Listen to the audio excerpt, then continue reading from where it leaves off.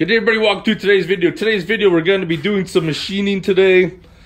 If you guys have been following this LS swap on this channel, I rebuilt the transfer case and last minute decision, I decided I wasn't going to use the Dakota digital emulator I got, and I want the VSS sensor between the transmission and the transfer case, which opened up a pile of worms. As I talked to the guys at Advanced Adapters, and they told me to buy this, which is fine. And I need an adapter from a 700R4 to 231, which is fine, of course, until you go to install it. And you can see right there, it doesn't fit. The older style 231s didn't have this big seal flange on there, so what I need to do is tool up my mill and machine this whole ring down and then see if it'll fit. And if it doesn't fit, we'll start machining a little bit more and see what happens. Here I am all set up. I just did one cut just to see how this cast was going to machine. It's pretty soft, so let's machine it all the way down to here and we'll check our fit.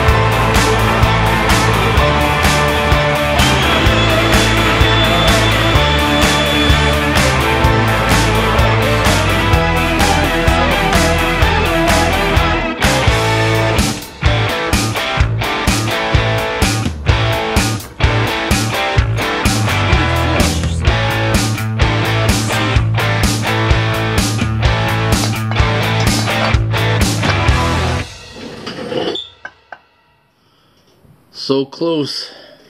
A little bit of a gap. Where I find the problematic areas are right there, and right there.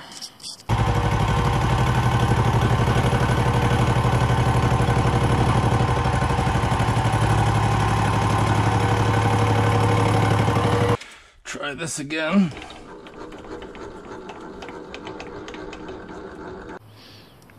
So you can see it's been machined down quite a bit.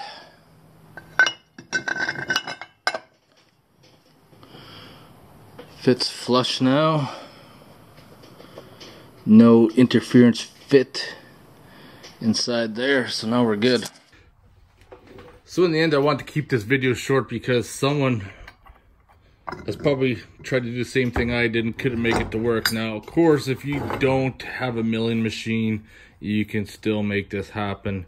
You would need an aluminum die grinder burr, and it'd be tricky, right? You'd have to put it in vise, take your time, start grinding it down, but with a die grinder, you can make it happen. I mean, you don't have to be perfect, no one's gonna see it, but in the end.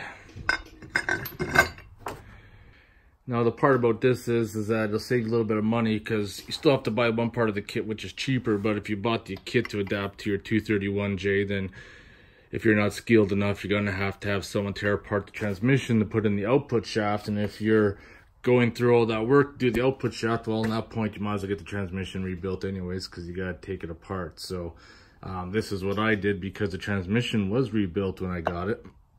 And I wasn't going to get it taken apart again. But we're all set up. One last hurdle. The next step, we're going to set all this up and we'll be good to go. Hope you guys enjoyed the video. If you have any questions or comments, post them below and I'll talk to you guys in the next video.